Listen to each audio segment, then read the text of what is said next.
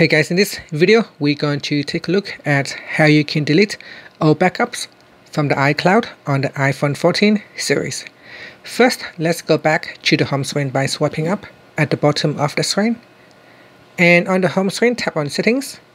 In Settings, tap on your Apple profile account. Then we go down and tap on iCloud.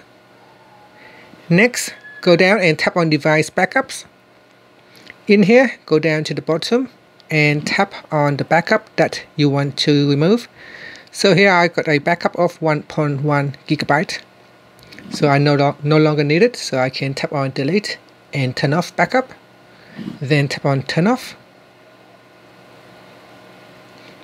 And that's it. So that is how you can delete your backups from the iCloud on the iPhone 14 series. After that, you can tap on the back key to go back to Settings, or swipe up to go back to the home screen.